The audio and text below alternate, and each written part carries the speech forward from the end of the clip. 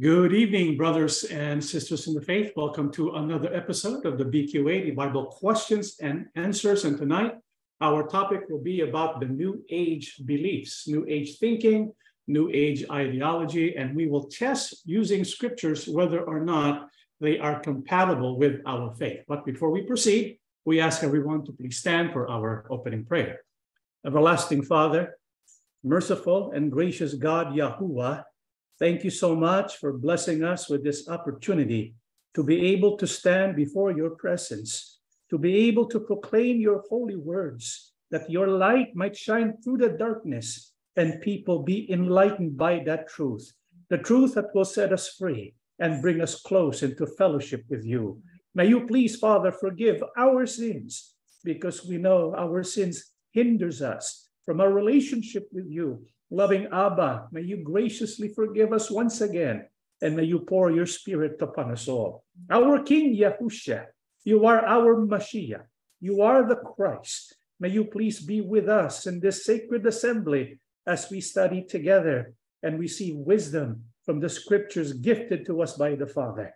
Father, we believe that you have listened to our prayers. You will be with us in our study this evening, for we ask and beg all things in the name of our Lord and Savior, Yahusha HaMashiach. Amen.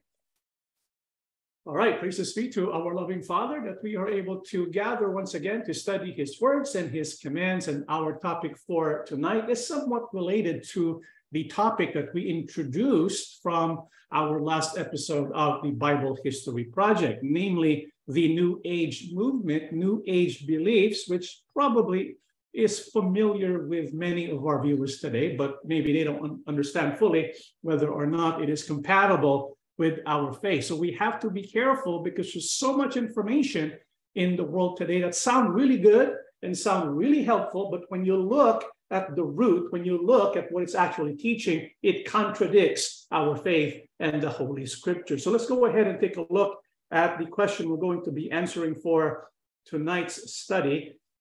Dear Brother John, thank you for reminding us about the dangers of New Age thinking. I can see how dangerous this movement can be for the people of God. You briefly touched on Eckhart Tolle and the spiritual beliefs that he is preaching. I have many friends who believe in the law of attraction and the book that is entitled The Secret. I am not sure if they are contrary to our faith or not. Can you please clarify?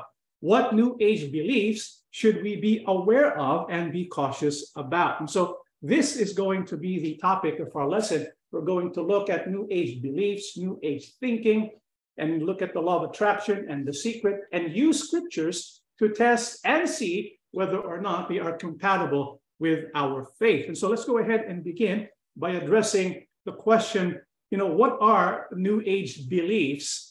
How can we know if they contradict scripture in the first place? Well, New Age thinking, New Age philosophy actually had its beginnings in the 1970s and the 1980s, beginning with a book entitled The New Age Politics, Healing Self and Society. So it's an attempt to articulate a new political philosophy based on the movements that began to arise after the New Left faded away in the 1970s, especially the feminist, ecology, spiritual, decentralist, and world order movements. So people in the 1970s, they became disgruntled with how government is taking care of its citizens. And so people began to think about a new way of thinking, new philosophy, so they can create a better world. And so it's all about healing self and healing society. And its foundation are the ideas of the feminist movement, ecology, spiritual decentralism,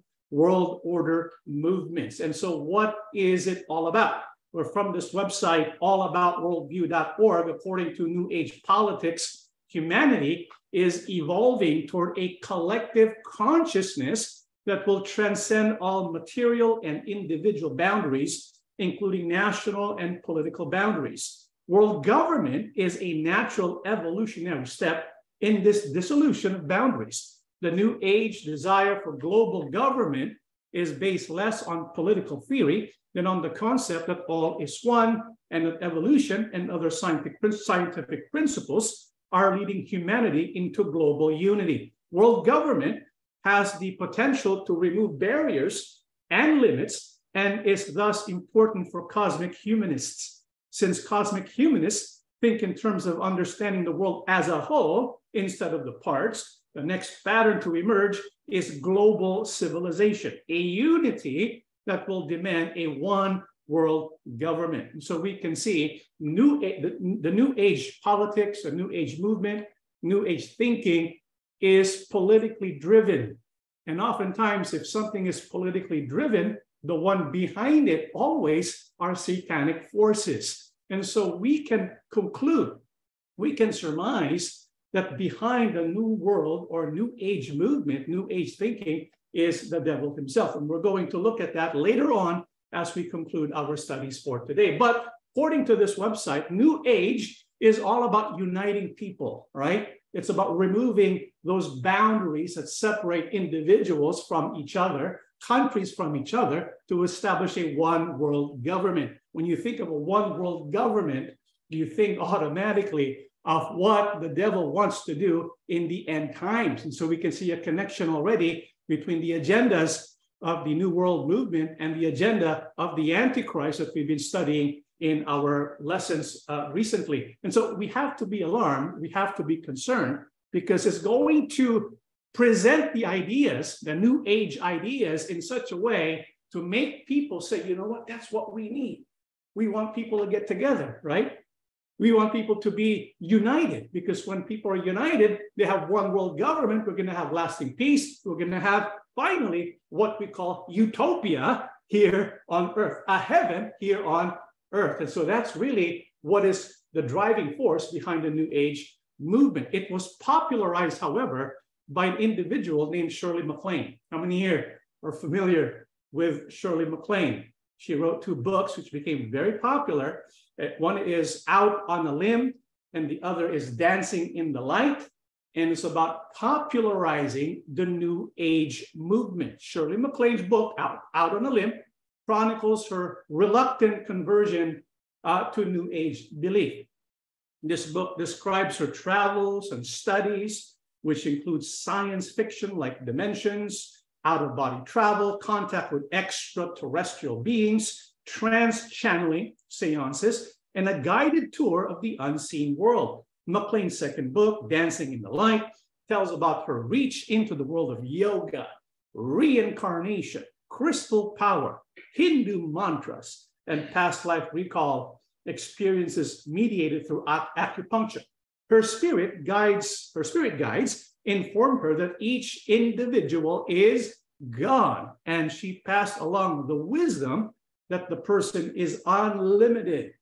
One only has to realize it. And so the person who became credited with really popularizing this idea of New Age thinking, New Age beliefs, was Shirley MacLaine.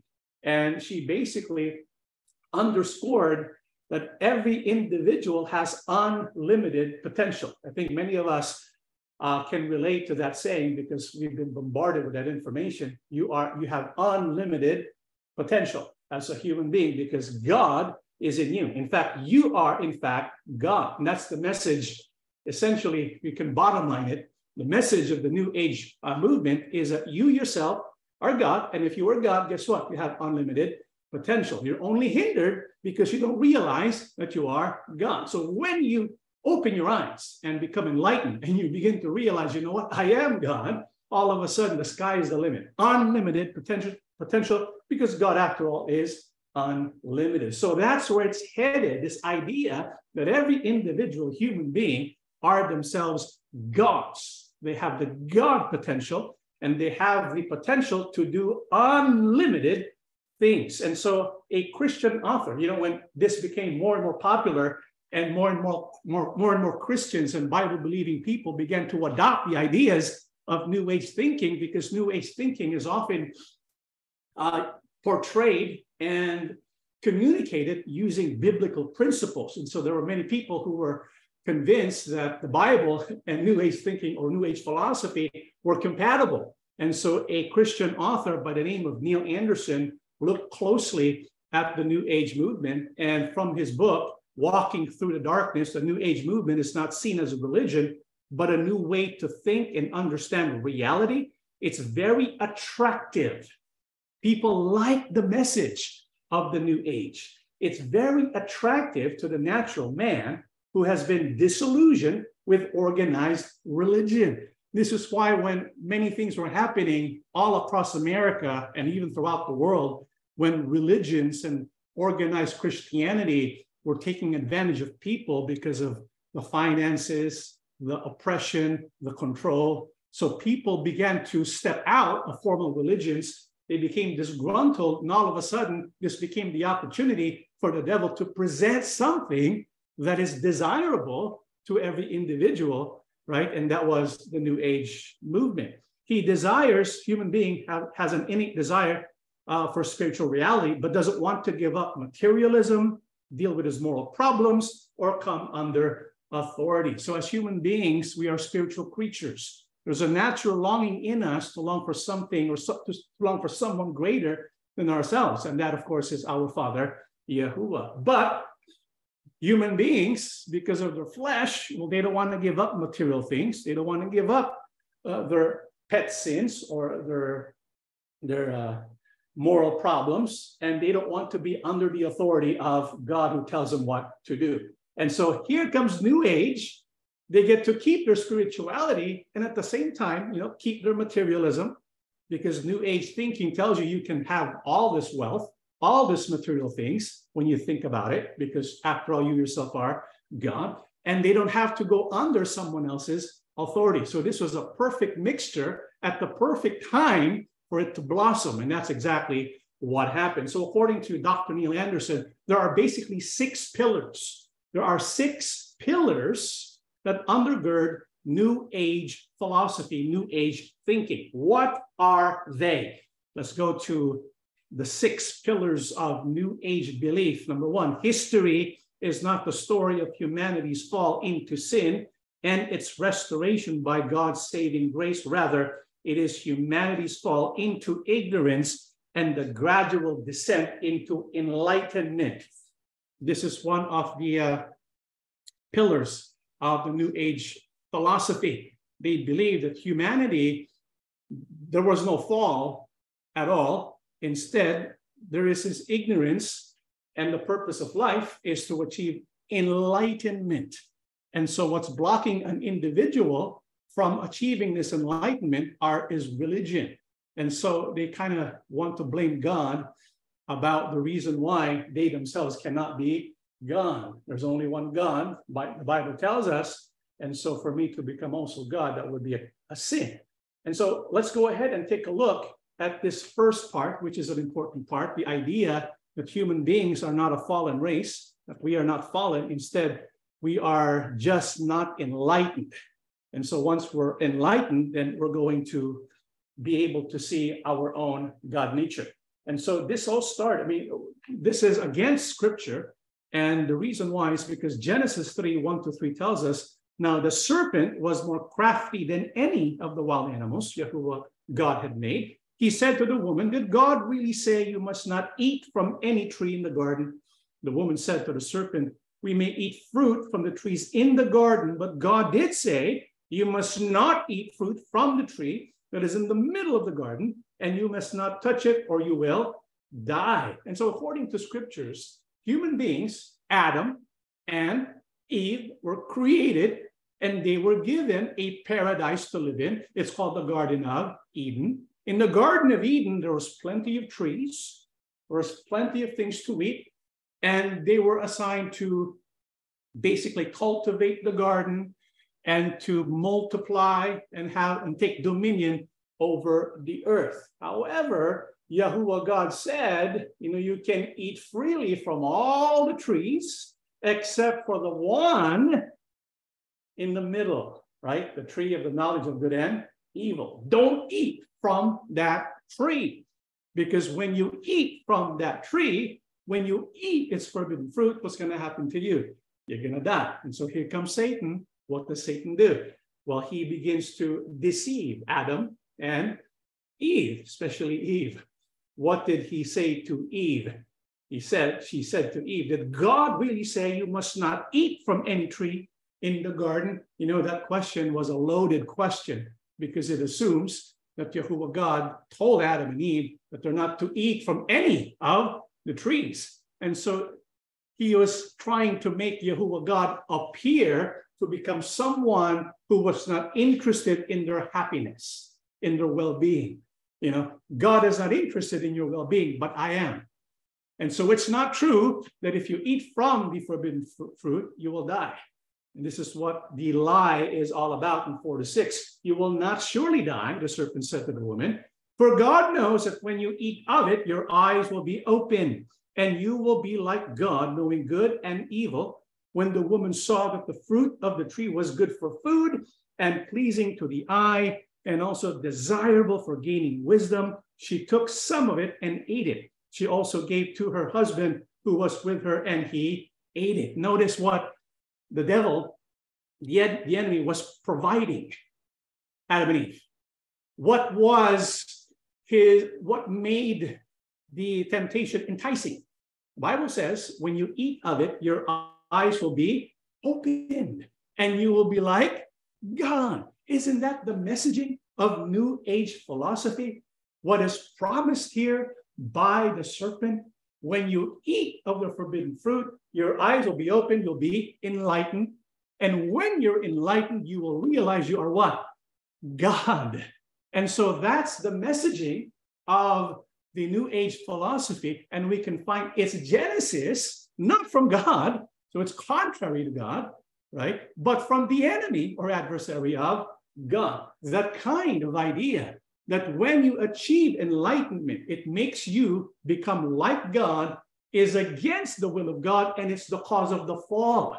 So the Bible says there is a fall, and by Yahuwah's grace, he initiated the work of redemption and restoration. But according to New Age thinkers, you don't need that because humankind never fell. He just needs to open his eyes and realize his own godhood. And so we can see there's a big rift. There's a big incompatibility between New Age beliefs and the Holy Scriptures. So let's go look at number 2. Number 2 says, all is God. If all is one, including God, then one must conclude that all is God. It is pantheism. We talked about this before. Trees, snails, books, and people are all one divine essence. A personal God who has revealed himself in the Bible and in Yahusha is completely rejected. Since God is impersonal, the New Ager doesn't have to serve him. God is an it, not a he. This is why New Agers call, this idea of God as universe.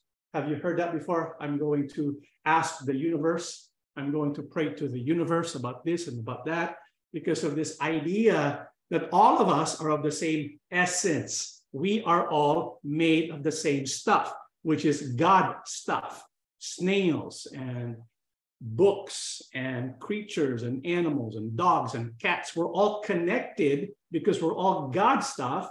And we just don't realize that because we're being blinded by our physical nature. And so once we open our eyes and truly see, we're going to realize, you know what, we're all connected. We're all gods. It's called pantheism. So according to pantheism, there's no difference between creator and created. All of us are creators. All of us are God. And so that's the idea of pantheism. This is why it doesn't make sense to think of God as a personal God, because all of us are in this category called God, right? It's kind of weird stuff, but many people like to buy it and believe it. However, is this what the Bible teaches? That he is some kind of impersonal being, or that he is himself a created being, that we who are his creation are also creators. That is of course against the teachings of the Holy Bible. In the book of Deuteronomy, which is the Shema, Yahuwah God says, "Hear, O Israel, Yahuwah our God, Yahuwah is one. Love Yahuwah your God with all your heart, with all your soul, and with all your strength." So 2 things we need to understand here. The Bible gives a name to God. The fact that God has a name means he's a personal being. His name is what?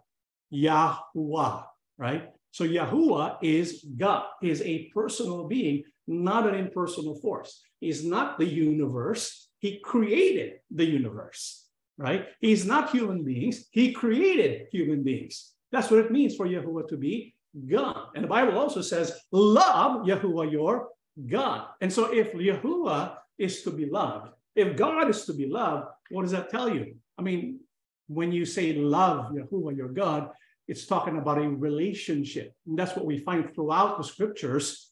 The scriptures tells us that human beings were created for relationship of knowing God. Right? That's the purpose of creation, which is why Yahuwah is a personal God. He's not some kind of impersonal force. And so in the first commandment, Deuteronomy 5:6-7, I am your God who brought you out of Egypt, out of the land of slavery. You shall have no other gods before me. So this is the first commandment of the 10 commandments.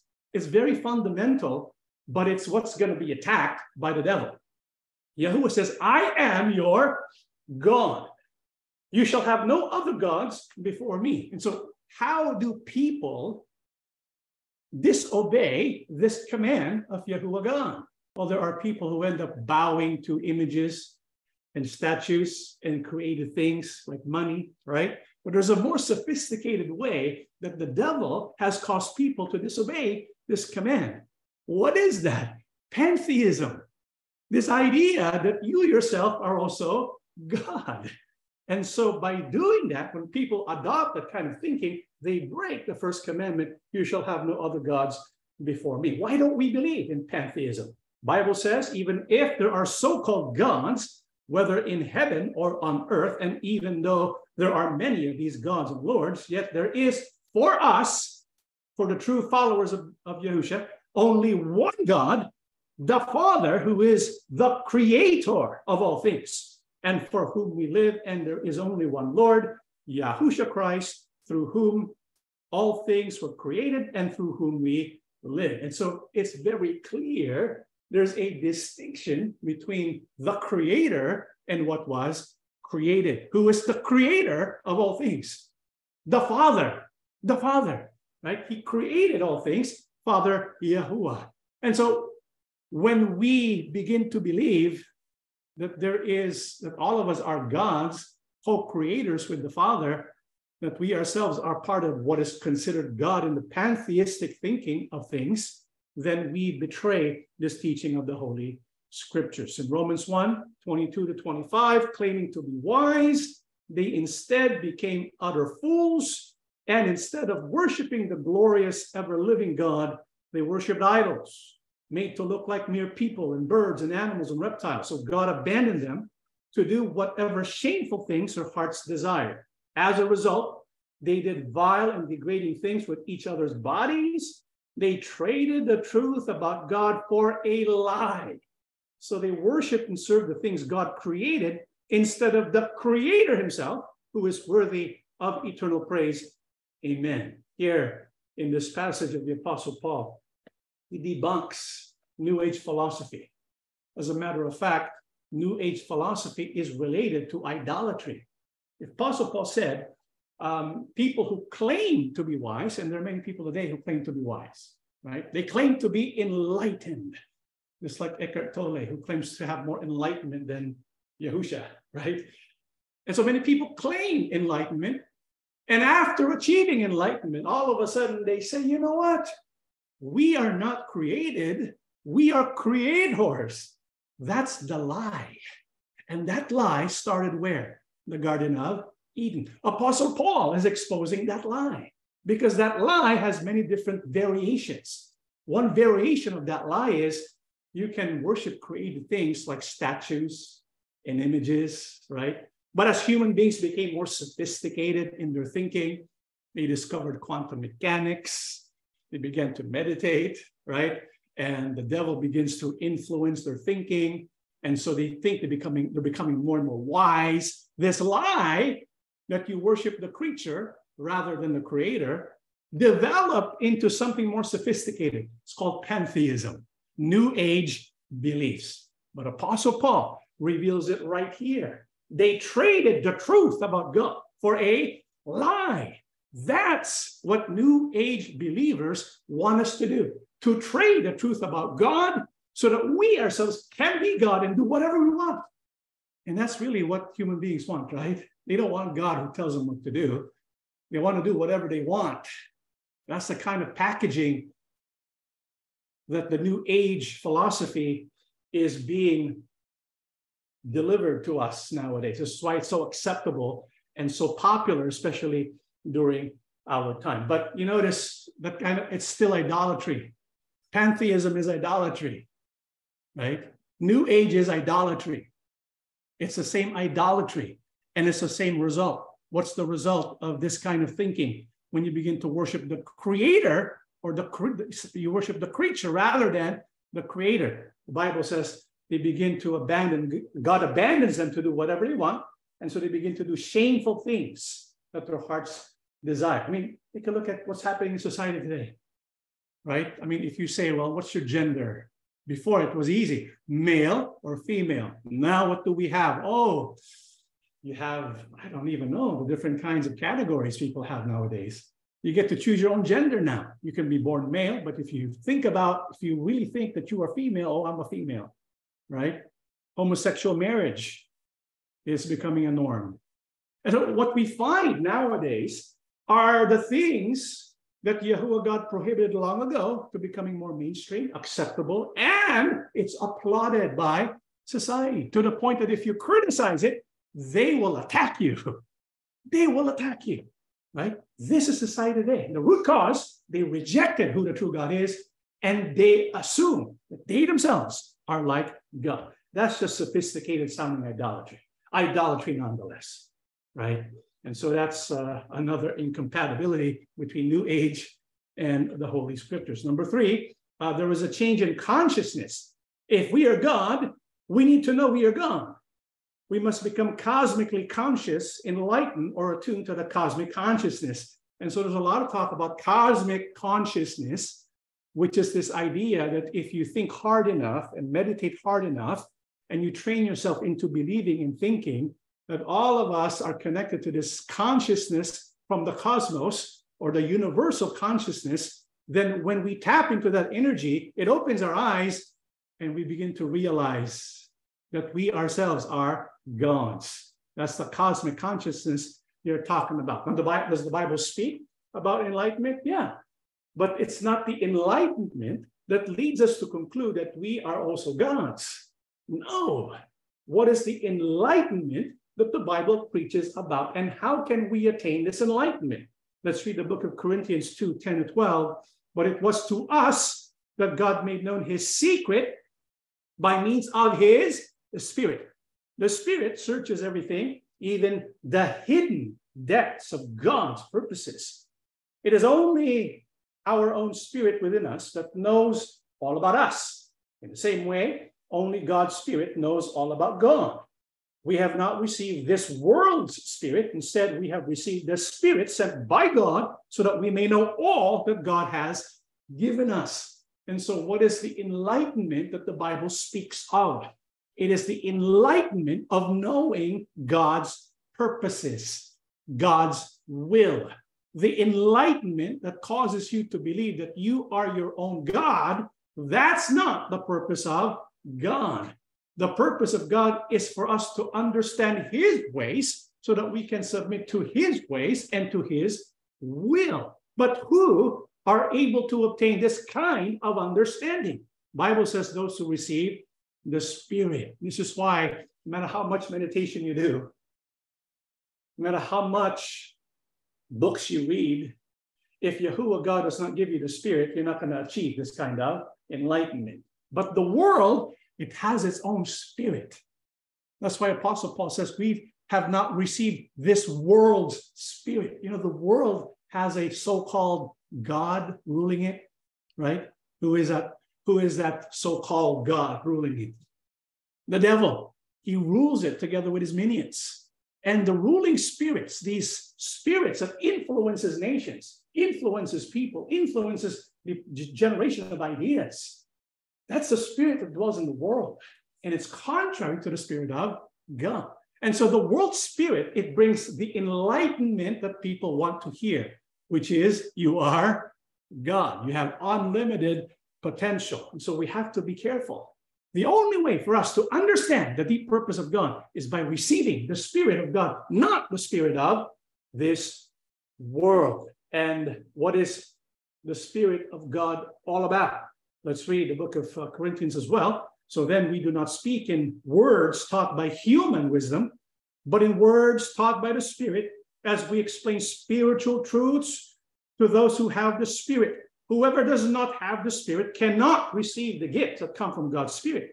Such a person really does not understand them.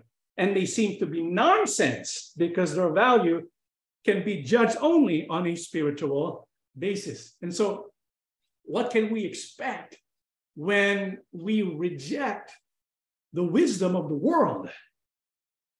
Because what we receive is the Spirit of God. We can expect that people will not understand us. People will mock scriptural truths. And this is what we see in the world today. People say the Bible is old-fashioned, right? The Bible is only man-made stories. And so they replace the Bible with the world's wisdom, which is sophisticated, they say, because it tells you yourself is God. And so that's nonsense. But to them who do not have the Spirit of Yahuwah, Bible says they think what we preach is nonsense. What does that tell you? There is this rift between New Age ideas and the Bible. This is why even though New Age believers say we believe in the Bible and it's compatible with the Bible, don't believe that. It's not. It's not compatible with the Bible. Okay? Because the Bible says New Age things, it's nonsense.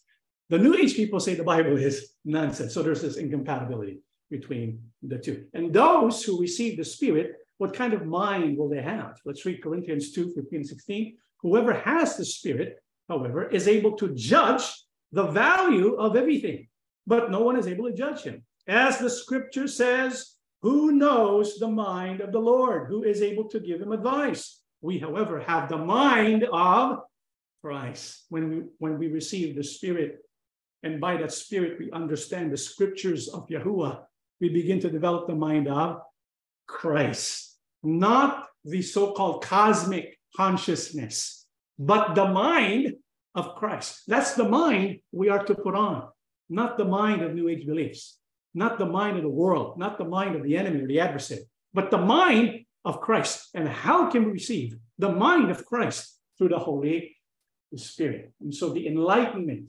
that is from the Bible makes us think like who? Yahusha. And Yahusha will never say we are all gods, right? Yahusha even said, do not call me good. There's only one good. Who is that? The Father.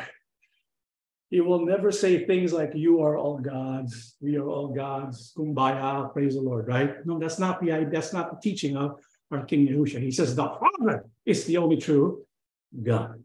Right, let's go to number 4. A cosmic evolutionary optimism is taught. There is a new age coming.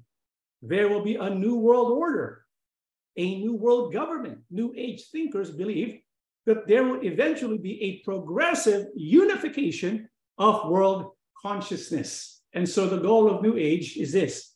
Human beings, one by one, they develop this consciousness. They begin to realize their unlimited potential. And as they do that, as they grow into their own Godhead, they begin to work together. They begin to realize, we can work together now because we have the same consciousness, because we're all connected. We can build a better world. So you have and so it's based on this idea of optimism, that the world will become a better place without the help of the biblical God. Just their own power alone, because after all, they're also gods. And so once they realize that, they can create a new world, and Eckhart Tolle calls it a new earth, right? And Eckhart Tolle was also working with Oprah Winfrey. You see Oprah right there.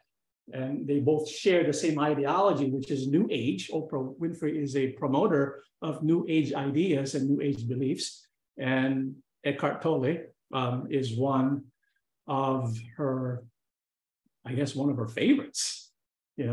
Eckhart Tolle. And so they're working on a church together.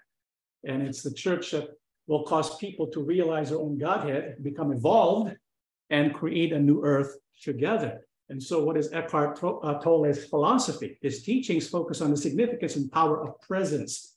And when he speaks of presence, it is the realization of who you truly are, that you are God. The awakened state of consciousness. So that's the next step towards evolution. And so Eckhart believes in evolution, but the evolution that he promotes is not just the physical evolution, but eventually the transcendence into Godhood. Okay. And so according to God Questions, when they reviewed this book, A New Earth, consider what we found in just the pages of the first chapter. Okay, this is what they conclude. Evolution of life over millions of years is accepted, assumed, and understood to be fact. Christ is often used. They quote Christ, but it's misquoted. Flowers, crystals, precious stones, and birds are believed to be temporary manifestations of the universal consciousness and are themselves considered enlightened life forms. The definition of sin is misinterpreted. They say it's an illusion. There's no such thing as sin. How many here like that idea? You can do whatever you want. It's not sin. Christ is thought of as just one of the rare people who, like the Buddha, achieved divine consciousness. Other religions, such as Buddhism, are considered just as valid and true as Christianity. An early Christian cult, Gnosticism, is portrayed as one of the few groups who actually understood the teachings of Christ. Original sin was simply a forgetting of the connectedness and oneness with the source. The source, along with everything else connected with the source, a delusion of separateness. Heaven is portrayed as merely an inner realm of consciousness. And so according to Eckhart Tolle, when we enter this inner realm of consciousness and we realize our connectedness to each other and the source and that we are all God, then we can begin to work together and create a new earth.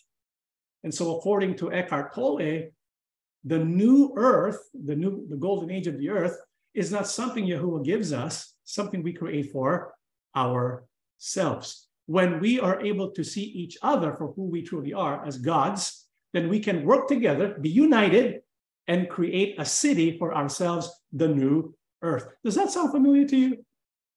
Does that sound familiar? Unity, building a tower, a city for ourselves. Does that sound familiar? In the book of Genesis, this was after the flood. Yahuwah tells the people to spread throughout the world, right? After the flood, what did the people do? They said to each other, come, let's make bricks and bake them thoroughly. They used brick instead of stone and tar for mortar. Then they said, come, let us build ourselves a city with a tower that reaches to the heavens, so that we may make a name for ourselves and not be scattered over the face of the whole earth. And so when human beings were instructed by Yahuwah to spread across the whole earth, instead of abiding to the teaching, the direct command of Yahuwah, what do? They defied Yahuwah. That's human nature. We don't like to be told what to do for some reason, right? And so instead of spreading throughout the world, what do they want to do? To make a name for themselves. Instead of worshiping and glorifying Yahuwah as God, they wanted to promote themselves. They wanted to elevate themselves, to make a name for themselves. And so what did they decide to do? They talked to each other because they were united, right? And they said, you know what? Let's build a tower instead. Let's make our own city. Instead of doing what God wants us to do, let's make our own city. And if he decides to send another flood, so what? We have a tower. We can just go to that tower. And so they defied Yahuwah God, right? And so when Yahuwah was looking at them, what did he decide to do? In Genesis 11, 5-9, but Yahuwah came down to look at the city and the tower the people were building. Look, he said, the people are united and they all speak the same language. After this, nothing they set out to do will be impossible for them. Come, let's go down and confuse the people with different languages. Then they won't be able to understand each other. In that way, Yahuwah scattered them all over the world and they stopped building the city.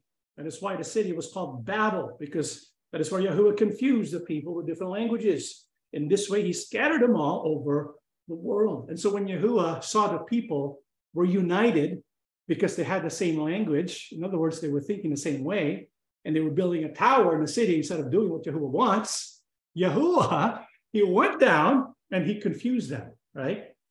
This is why we have the Tower of Babel, and it's called Babel because all of a sudden they could no longer understand each other. This caused them to spread out throughout the world. However, in the end times, guess who's uniting them again?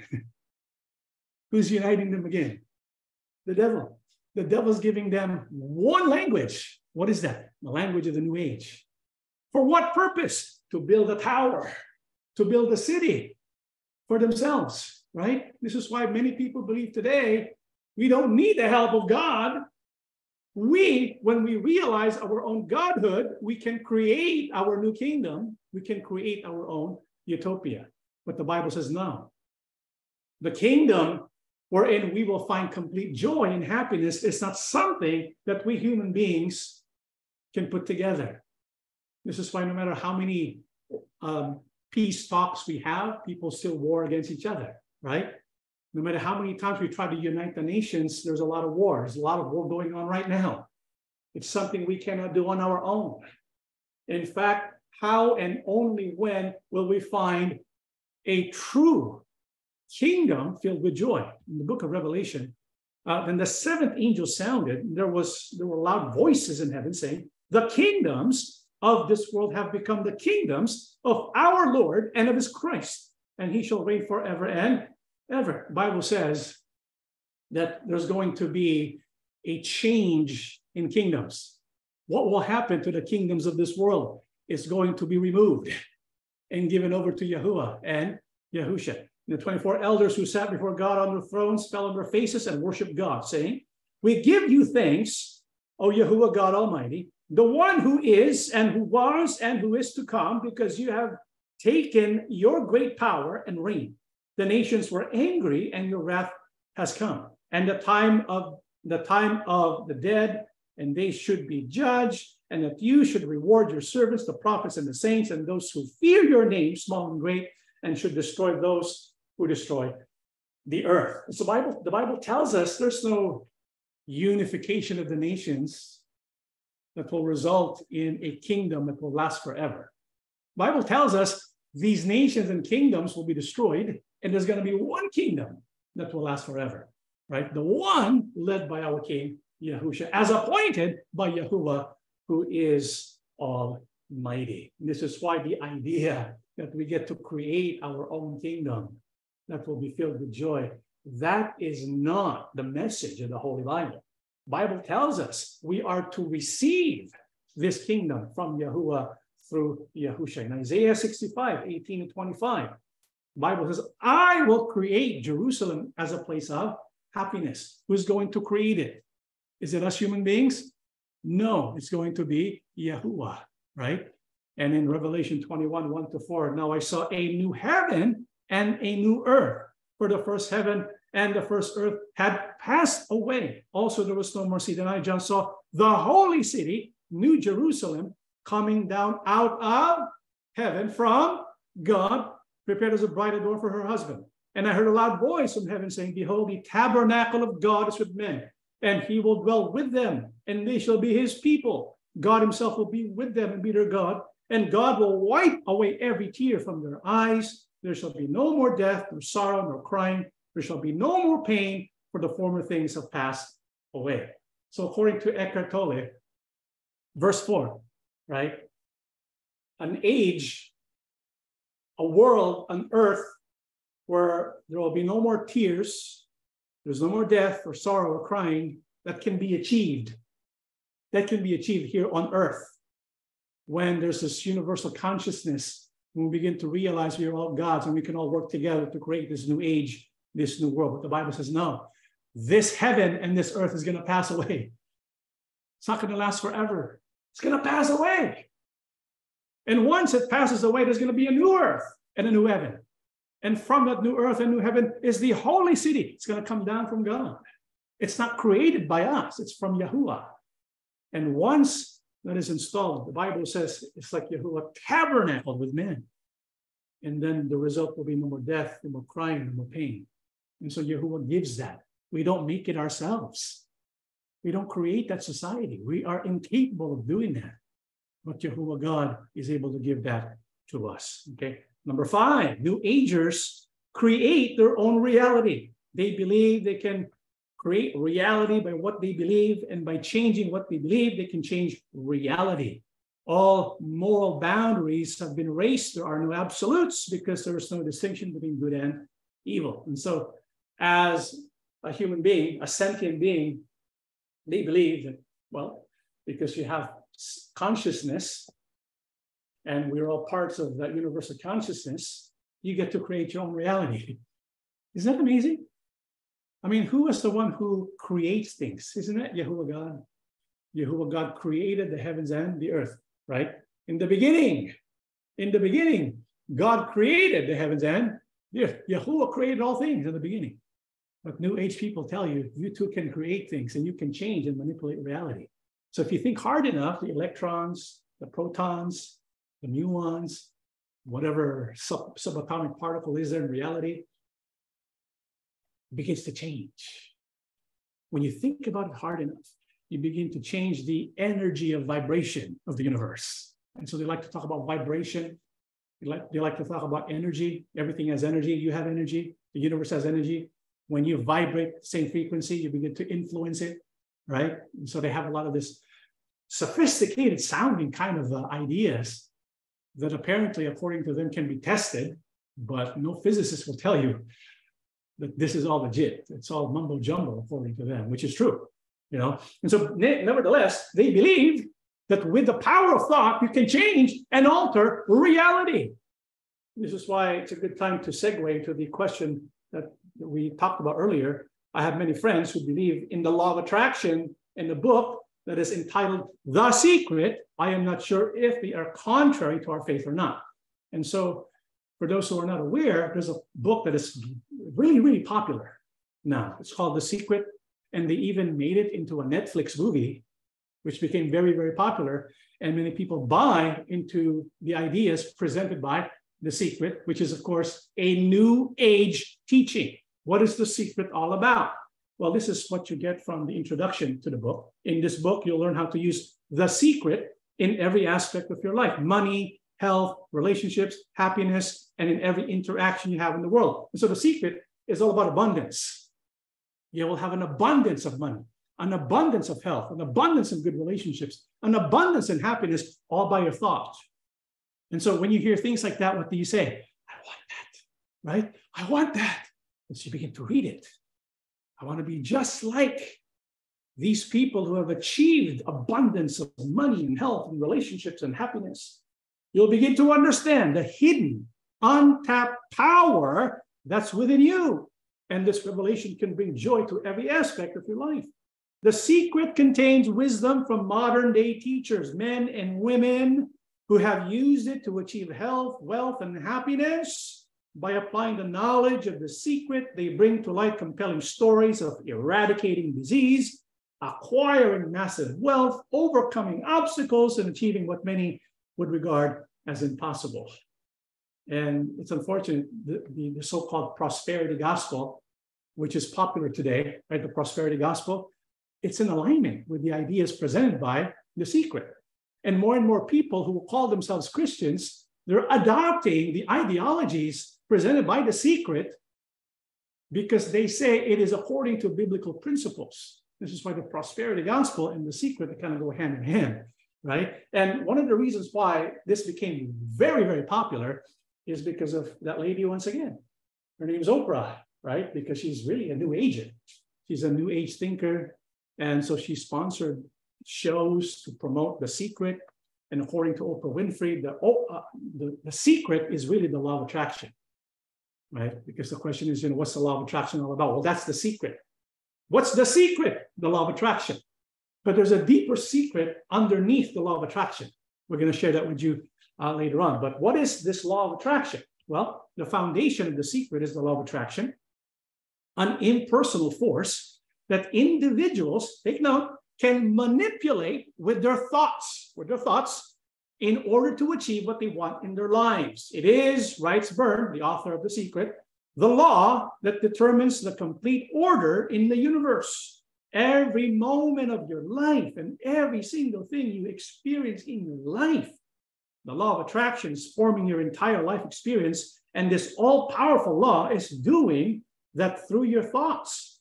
The secret of the law of attraction has supposedly been known throughout the centuries by numerous individuals like Socrates and Plato and Newton and Beethoven and Einstein, and religion such as Hinduism, Buddhism, Judaism, Christianity, Islam, and Hermetic traditions. And so the author of The Secret is basically claiming she has the theory of everything, right? That everything that has been accomplished by humans, including all the different religions, which, by the way, includes Christianity and includes whom they call Jesus, all of that is the product of applying the secret, which is what? The law of attraction. What is the law of attraction about? When you think, it manipulates and changes reality.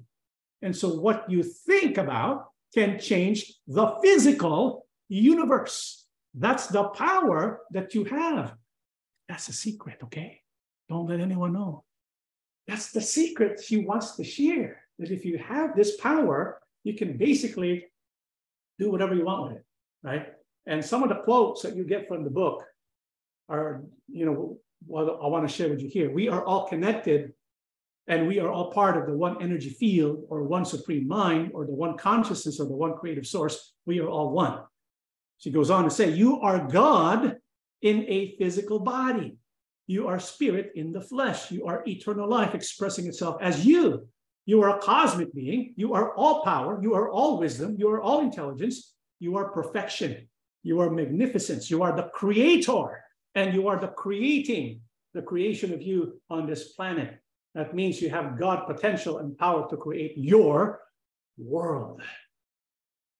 Amazing. When people read this stuff, they like it. They consume it. Byrne explains how one implements the law of attraction. So how do you apply the law of attraction, right? And this is where it gets interesting. This is where a lot of people believe that the Bible and New Age belief, they are compatible with each other. Okay, this is according to Byrne. The creative process used in The Secret, which was taken from the New Testament in the Bible. And so when you're reading The Secret, wait a minute, this is from the Bible, right? This is from the Bible. And this is what she says is the foundation of The Secret. And she says it's in the Bible, right? The Secret, which was taken from the New Testament in the Bible, is an easy guideline for you to create what you want in 3 simple steps. So you can create your own world in 3 simple steps. What are the steps? First step is ask. Second step is believe. Step 3 is receive. Ask, believe, receive, and then they quote Matthew 21, verse 22. You ask, you believe, voila, you receive. 3 steps. The ask step is really a command to the impersonal universe. Wait a minute. You see what she did? She started off with the biblical premise: ask, believe, receive, and then switches. When you ask, you don't ask from God. You ask from somewhere else. You ask from the universe. This is why more and more people today are saying, I'm going to ask the universe. Oh, the universe gave me this. The universe gave me that.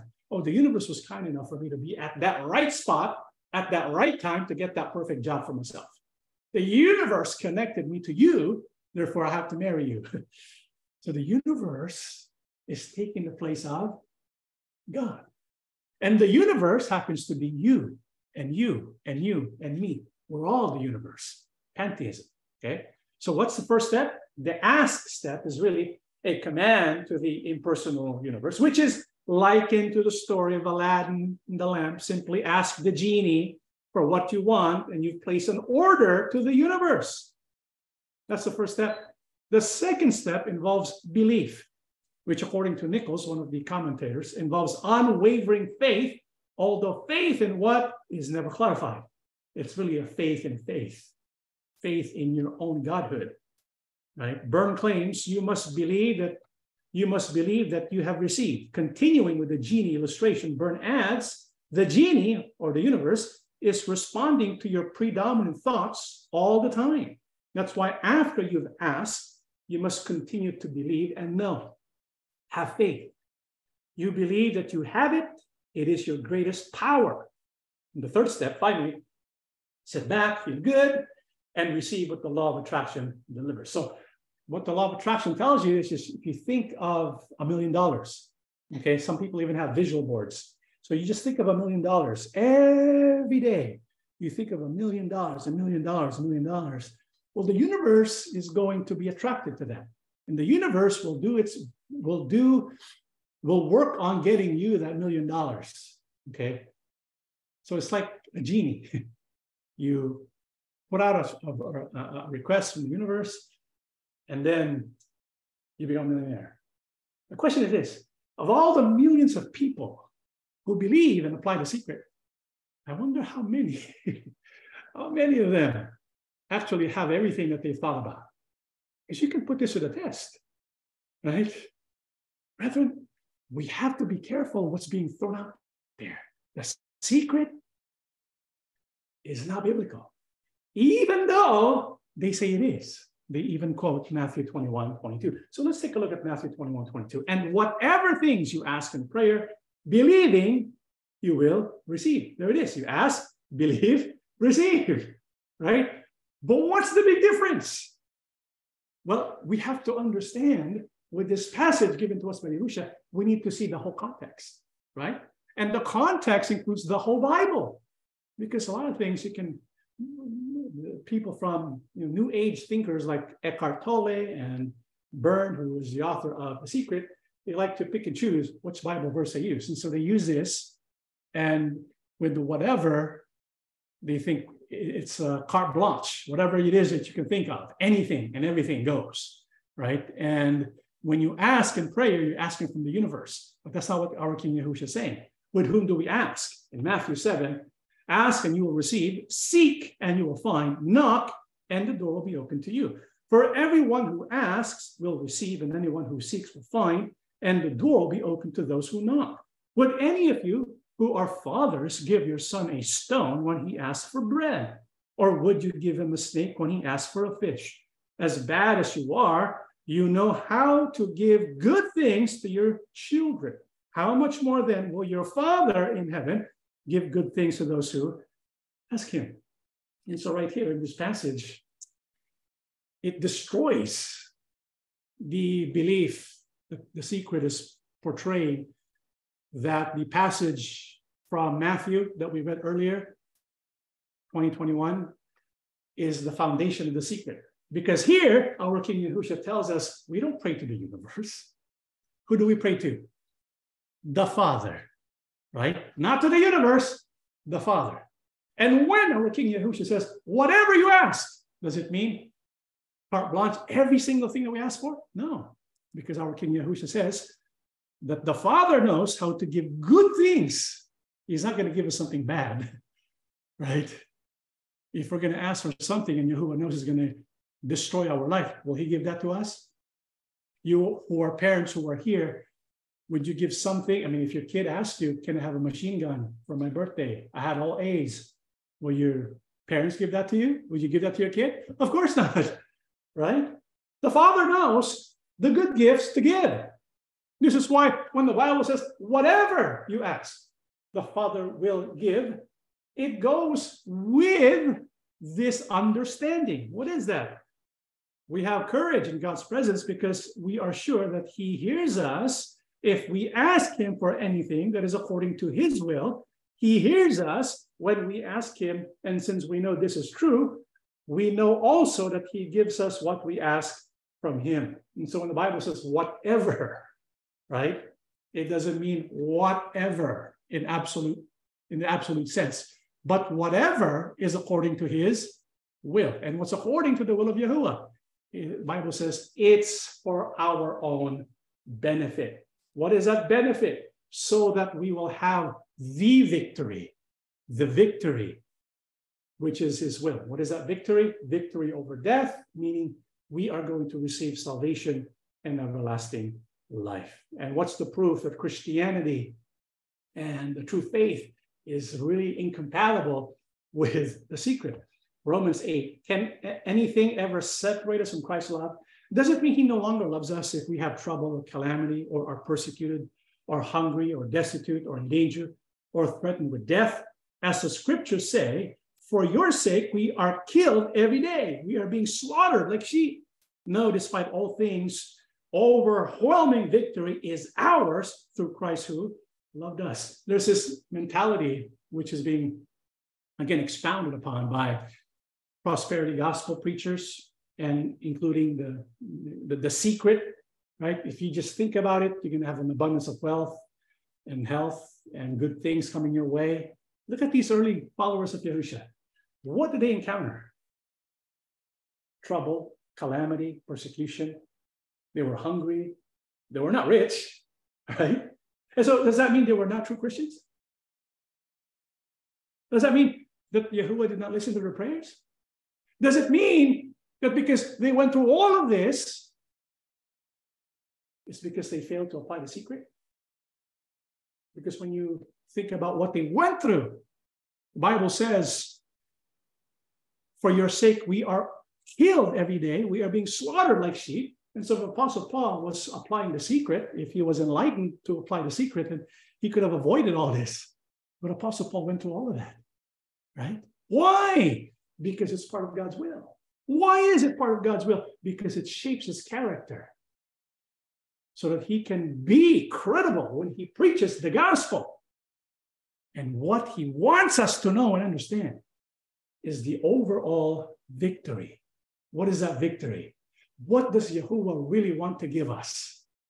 What is that victory? Corinthians 15:19. And if our hope in Christ is only for this life, we are more to be pitied than anyone in the world. See, many people, when they seek enlightenment, when they seek worship, what they have in mind is, a perfect life here on earth. But Apostle Paul says, wait a minute, if your hope in Christ is for this life on earth, you are to be the most pitied of all people. Because the victory that Yahuwah wants to give us is not for this earth only. What is that victory? That victory is when Yahusha returns. That's why Apostle Paul says, since you have been raised to life with Christ, set your sights in the realities of heaven, where Christ sits in the place of honor at God's right hand. Think about the things of heaven, not the things of earth. For you died to this life, and your real life is hidden with Christ in God. And when Christ, who is your life, is revealed to the whole world, you will share in all his glory. That's the victory. When Yahusha returns, we will share in his glory. That's what Yahuwah wants. That's the gift he wants to give us. And so if there's anything that will ruin that gift, Yahuwah's not going to give it to us. And this is why there are people who, they pray for certain things to happen in this earth, but it doesn't happen because it's not the will of Yahuwah. Because Yahuwah, in his infinite wisdom, knows if this is granted to us here on earth, for example, an abundance of wealth, it might cause us to forget about Yahusha and about Yahuwah.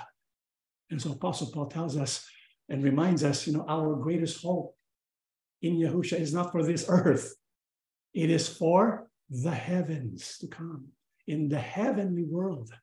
That's where the victory that Yahuwah wants us to achieve lies. Not here, but there. And so we need to understand that. And that's a messaging that is contrary to the New Age belief. And lastly, New Agers make contact with the kingdom of darkness, calling a medium a channeler and a demon a spirit guide, has not changed the reality of what they are. And so New Agers don't believe demons are bad. They're just creatures, they're just spirits who have something to teach us. And so all spiritual beings, demons or angels, they're there to teach us. And if you remember Shirley MacLaine's book, one of the things that she emphasized was trans-channeling, seances, right? Because when you become a medium and you communicate with spirits, you are given knowledge of the unseen spiritual world. And people like that idea. But the Bible warns us about that in the book of Deuteronomy 18, 9-14. When you enter the land Yahuwah your God is giving you, be very careful not to imitate the detestable customs of the nations living there. For example, never sacrifice your son or daughter as a burnt offering. Okay, that's obvious. We're not going to do that. But there are people who are doing that. And do not let your people practice fortune telling or use sorcery or interpret omens or engage in witchcraft or cast spells or function as mediums or psychics or call forth the spirits of the dead. Anyone who does these things is detestable to Yahuwah. It is because the other nations have done these detestable things that Yahuwah your God will drive them out ahead of you. But you must be blameless before Yahuwah your God. The nations you are about to displace consult sorcerers and fortune tellers, but Yahuwah your God forbids you to do such things. One of the pillars of New Age belief is this idea that you can channel spirits, that you can talk to the so-called dead, that you can do fortune telling and use sorcery. But this is precisely what Yahuwah calls detestable. This is why, especially now, the world is about to celebrate in October. There's a big birthday, not a big birthday, but there's a celebration October 31st, right? What do people call that? Halloween. And a lot of people during that time, what is that called? That board where they supposedly contact and are guided by Ouija board, right? And so according to them, they get some kind of knowledge when they contact spirits. Bible says these are detestable things. And we want to warn the young members of the assembly, the young people who are here, we have to be careful. You might be saying to yourself, I just want to try it. I want to know if it's true. Why will you dabble into something Yahuwah says not to do? If Yahuwah says it is detestable to him, don't even think of it. Don't even, think about the possibility of experimenting with it, because these are evil spirits. And Apostle Paul says concerning these evil spirits in Colossians 2, you were dead because of your sins, and because your sinful nature has not yet got away. Then God made you alive with Christ, for he forgave all our sins. He canceled the record of the charges against us and took it away by nailing it to the cross. In this way, he disarmed the spiritual rulers and authorities. He shamed them publicly by his victory over them on the cross. Don't let anyone condemn you by insisting on pious self-denial or the worship of angels, saying they had visions about these things. Their sinful minds have made them proud. So the Bible tells us, even during the New Testament times, the devil is at work. He's trying to convince us to follow his teachings. The New Age beliefs today are patterned after the teachings of the devil and his spiritual rulers and authorities of this dark world to convince us to engage in occultic practices, to engage in mediums and psychics, and to even worship angels. This is why there are people today, who believe they have an angel that they worship. And they have special angels, and they begin to worship angels. And all of this, according to them, is part of the religious movement. But Apostle Paul says, even if you've seen a vision that causes you to worship creatures, it's not from Yahuwah. It's not from our King, Yahusha. And nowadays, do you know what the devil is going to use so that he can have an audience? This is what Apostle Paul says. These people are false apostles. They're deceitful workers who disguise themselves as apostles of Christ. But I'm not surprised. Even Satan disguises himself as an angel of light. So it is no wonder that his servants also disguise themselves as servants of righteousness. In the end, they will get the punishment their wicked deeds deserve. This is why we have to be careful. Because sometimes there are people who dream, and in their dream, they saw a figure who's made of light. And this figure who's made of light gives them a message, right? sometimes, I mean, all the time, we have to test that message. Because Satan uses and disguises himself as an angel of light. What does that mean? He will present himself to you, not as an enemy, but what? As a guide, as a guru, as someone who will help you, just like what he did in the Garden of Eden. And so he will disguise himself, not only in dreams, he will use different ways by which he can disguise himself so that he can present his ideas in a way that can be accepted by the people living today. Because the people living today, they have different thinking compared to the people living 2,000 years ago and 4,000 years ago, right? We have a sophisticated mind today. And so, the devil knows that. And so if he's going to masquerade himself in such a way so that his message will be accepted by the majority of people, he's going to pattern his strategy after what is acceptable today. You notice today, I mean, this year, last year, there's been a heavy uptick. Lots and lots of occurrences of so-called UFOs, right? I mean, even the Pentagon got involved. And more people are, I mean, these are recent articles, 2022. And many people are, a lot of the UFO phenomena that the Pentagon and other organizations are studying, a lot of them have been proven to be, identifiable after all.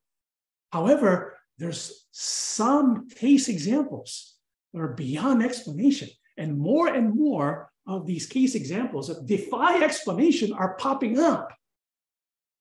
This is why many people are thinking there are other creatures in the universe, right? People think, the universe is so large, there has to be some kind of alien life form in the world out there. If an alien came to the earth today, okay, I want you to think of it. If an alien came to earth today and began to preach, would you listen to that alien? You probably will. This alien must know something we don't, because after all, he's out of the earth. He transcends the earth. And so when you have a being like that, he has your full attention, doesn't he? Does he not? Right? So we're not surprised. We have these alien abductions. We have these UFO sightings. But is there a connection between UFOs and demonic activity? According to one researcher named by the name of Michael Heiser, he says yes. Michael Heiser is a Hebrew scholar, a biblical scholar, and at the same time, he studied UFO phenomena for many, many years. And according to his investigation, there's a connection. And what is that connection? Well, I want you to hear for yourself. I'm going to play this video. Let me go ahead and optimize this so that you can. I wonder if it's not optimized already. Oops. Okay, here it is.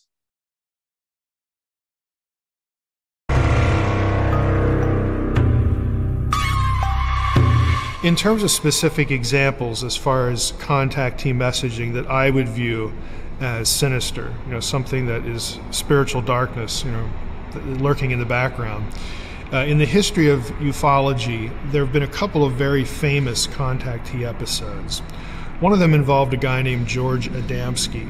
Adamski became very famous in the 50s, and thereafter for supposedly being contacted by an alien presence, visiting Venus and all these different planets, having this or that vision. I call them visions, but he would actually say he went to these places with his alien friends.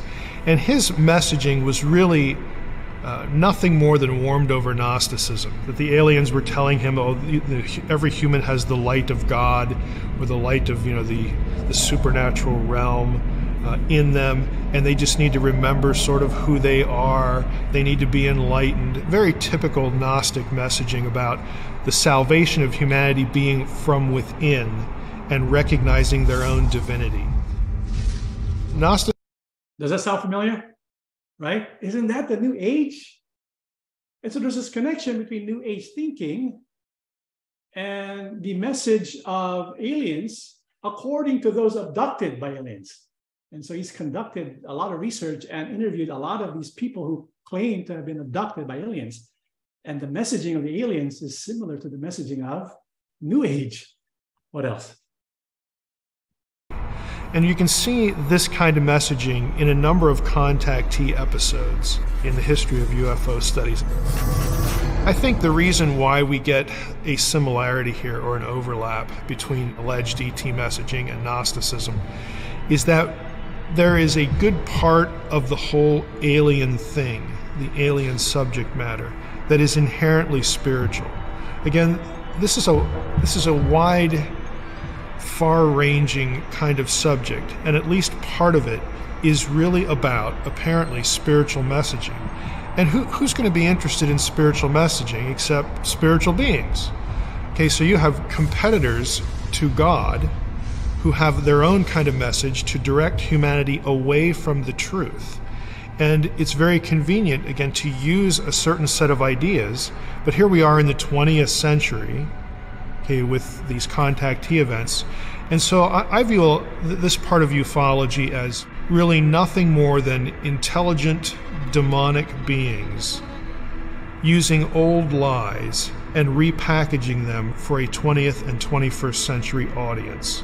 What to a 20th and 21st century person would be godlike? An extraterrestrial. It's very simple. It's an intelligent being that isn't us. It's not part of the animal kingdom. It's so transcendent when compared to us that it becomes a very convenient vehicle.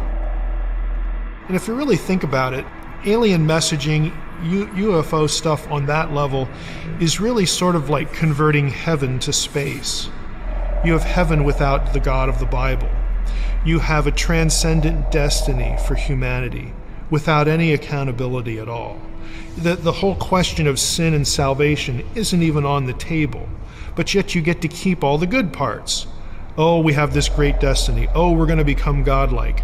Oh, the deity is interested in us and loves us and has a message for us and picks some of us to convey this message and make us special. You have all of that repackaged in this sort of technological society garb as aliens.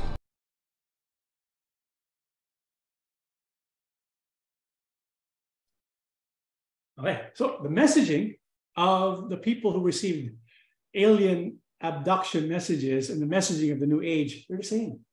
And it's basically this: to cause us to find our own way to the heavens, right? You don't need the Christ because you yourself can be your own Christ. And so what the demons want to do, what this messaging that is found in New Age wants to convince us, is that we don't need to pay attention to God. We don't need to pay attention to the Bible. We don't need the Christ because there's no such thing as sin. We just need to be enlightened so that we can see our own deity within us. And so that's the messaging of the New Age. And this messaging of the New Age is really nothing new. It was present in the very beginning, right? In the Garden of Eden, the serpent says, you're not going to die, because New Age belief tells us there's no such thing as death.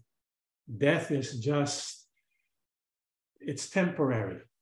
And once you die, you begin to realize you don't actually die. So they believe in reincarnation. You know, they don't believe in death. They say you just need to have your eyes open. You become like God. And this idea of the message of the New Age is pleasing to the eyes. And they think it's good for wisdom, right? But that idea came from where? The enemy. Since when? Since the beginning. It's not new. New Age is not new.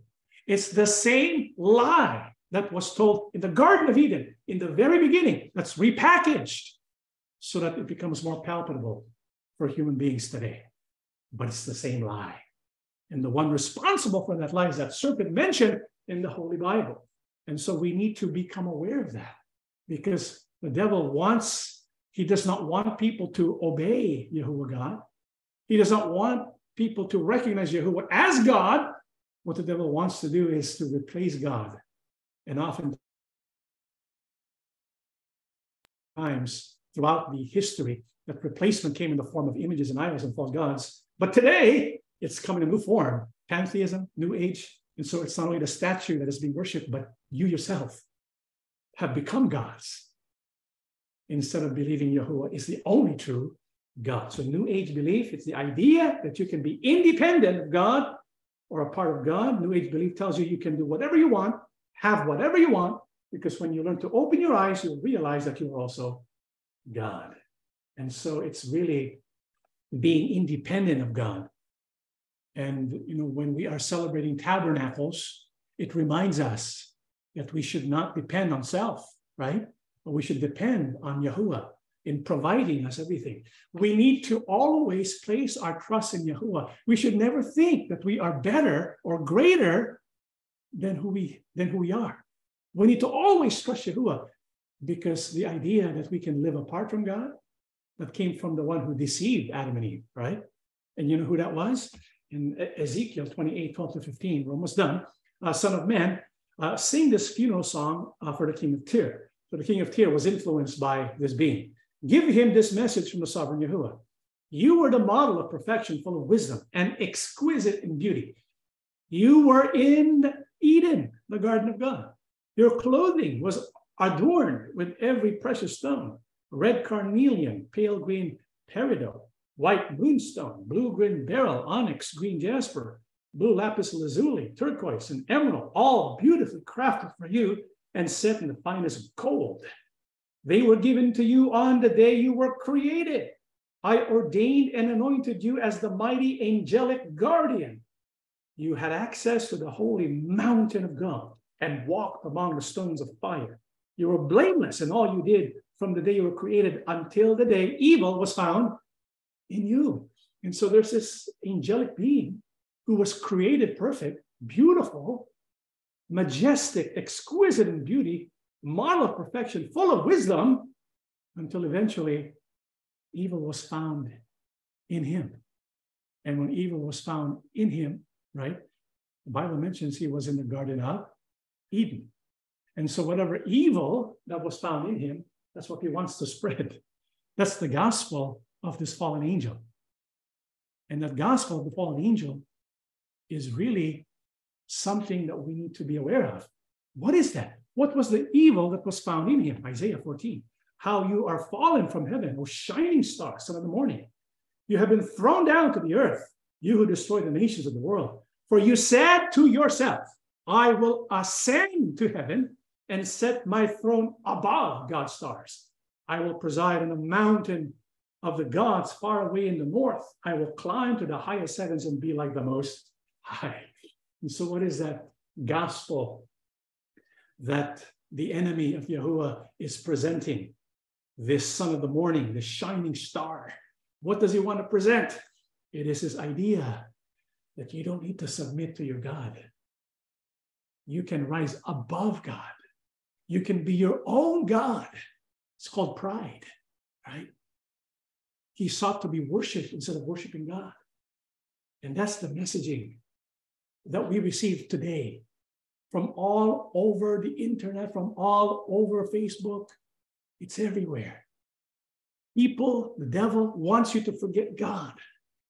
And we're not surprised. We're finding more and more of this messaging all over the world. Why is that? This is the warning of Apostle Paul. For a time is coming when people will no longer listen to sound and wholesome teaching. They will follow their own teachers and will look for teachers who will tell them whatever their itching ears want to hear. They will reject the truth and chase after myths. But you should keep a clear mind in every situation. Don't be afraid of suffering for the Lord. Work at telling others the good news and fully carry out the ministry God has given you. And so according to Apostle Paul, why are we not surprised that during our time today, the philosophy, the teachings of the New Age has reached the minds and has been accepted by so many people, millions of people throughout the world? Apostle Paul says time will come when people will not be interested in sound and wholesome teaching. What will they be interested in? The Bible says they will look for gurus like Eckhart Tolle and Bird, right? Who will tell them what their itching ears want them to hear. How many here want to listen to a doctrine that says there's no such thing as sin? You like that? How about just think about wealth and you'll be wealthy? You like that? How about you yourself are God? You like that? People like it. And so they're going to look for gurus, they're going to look for teachers who will teach them what they're itching to hear. Also, Paul says, we have to be careful. We have to hold on to the truth. And so what does Apostle Paul instruct us to do so that we will not be deceived by these kinds of ideologies? In 4:1 and 2, I solemnly urge you in the presence of God in Christ Yahusha, who will someday judge the living and the dead when he appears to set up his kingdom. Preach the word of God. Be prepared whether the time is favorable or not. Patiently correct, rebuke, and encourage your people with good teaching. And so this is what we do in the BHP, the BQA. We probably have ruffled some feathers today. I'm sure there are many people who have adopted the ideologies of the New Age movement, perhaps even those who are members of the Assembly of Yahusha, who maybe in the past did not know about the roots and what is behind New Age philosophy and thinking. And so we decided to preach this message, even though we might get a lot of enemies and a lot of pushback because of what we did tonight. But Apostle Paul tells us time will come and people will look for teachers, right? Who are itching, who will teach them what their ears are itching to hear. But here in the Assembly of Yahusha, we're not going to do that. We're going to teach the truth, even if it's not what we want to hear. Why? Because it's what we need to hear. What we need to hear is the truth. What we need to hear is what will lead to salvation. And that's the gospel, the word of God. That's what we preach. And so if there's, philosophies that are out there and they disguise themselves in biblical garb and they are endangering our brethren, we're going to preach the truth. We're going to preach the word of God, patiently correct, rebuke, and encourage people with good teaching. This is what the Assembly of Yahusha is all about. And we will not stop preaching the truth because this is what we were commissioned to do. And so, brothers and sisters, if any of you have subscribed to New Age philosophy and thinking, we encourage all of you to rethink that, to repent, to return to Yahuwah, to Yahusha, and place your trust not in this idea presented by the New Age, but to hold on to the truth of Yahuwah, our loving Abba, because all scripture is good for teaching, rebuke, and correcting, so that we can be equipped with every good work. You want good to come in our life? Use the scripture. All scripture. Let that be the basis of all our decisions. Let that be the basis of our faith. That is our lesson. Let us stand and we shall pray together. Everlasting Father, loving Abba Yahuwah, thank you for giving us your message. We know indeed the end is near. And so the adversary of our faith, they're doing their best to try and derail us.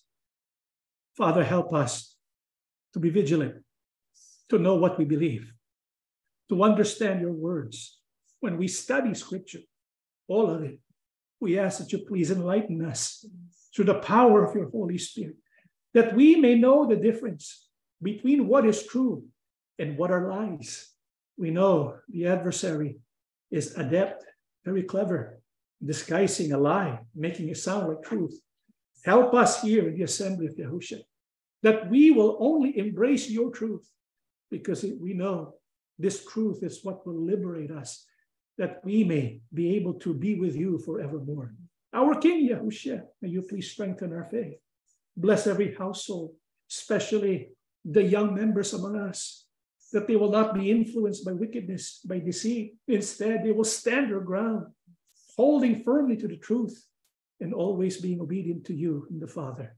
Father, please forgive us, replenish our faith, and strengthen us once again. And may you pour your Spirit in our hearts and in our minds. We ask everything, loving Abba, in the name of our Lord and Savior, Yahusha HaMashiach. Amen. Okay, brothers and sisters, thank you for attending our Bible study for today. Before we go ahead and part ways, we just want to remind everyone this coming Sunday is our special worship service. We will not have the Friday, Saturday regular service in lieu of the Sunday special worship service, which will be the 8th day of the celebration of Tabernacles. And this is October 16th at 2 p.m. Pacific Standard Time, because we will have an in-person gathering. Those who are planning to attend, please let us know that you intend to come so that we can give you the exact location. And for those who are asking, yes, it is potluck. If you want to prepare a special dish that you want us to taste, with no judgment, please go ahead and share whatever you want to share with us. And that's 2 p.m. Pacific Standard Time. This will be in Northern California. Also, we have our Bible study schedule, the BQA and the BHPs.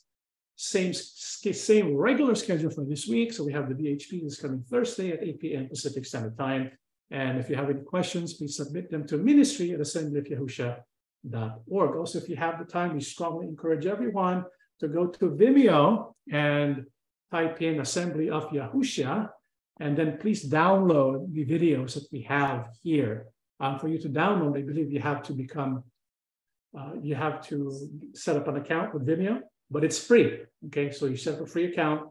Afterwards, you can download the videos that we have here in Vimeo. That is all. May Yahuwah Abba and Yahusha HaMashiach bless all of us.